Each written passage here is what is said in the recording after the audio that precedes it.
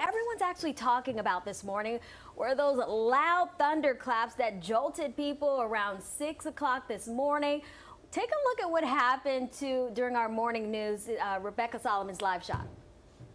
Rebecca Solomon has much more in Lower Manhattan this morning. Rebecca, good morning. Oh my God. Yeah, you see it there. Look, it's loud. You're out there, you're hearing it, Wow, wow, wow, wow. I know, G, you were talking about this as well. I mean, it was a lot of folks were shaken a bit by that thunder. That's going to go viral.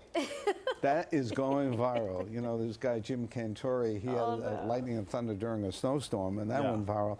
Well, look, these things happen. We're going to explain what happened. The time was about 6 o'clock, so let's get at it. And you're going to see a little lesson in meteorology here coming up. Cruz and I looking at the radar, and we're going to show you. It was about 4:15, and you can see 6 o'clock. The bottom tier, right between New and York, you can see a little red spot. That was the hefty thunderstorm that went on by. This is an inversion, a temperature inversion.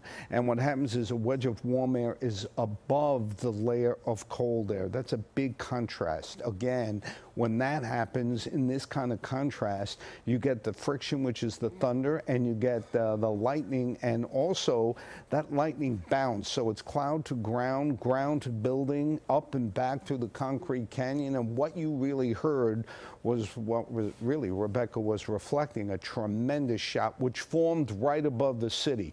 That's a big deal. The formation right above the city means it's instant. So you hear the sound, the lightning strike, and the duration was very short, maybe 2-3 minutes, but again, it served its purpose in terms of making headline news. Okay, 50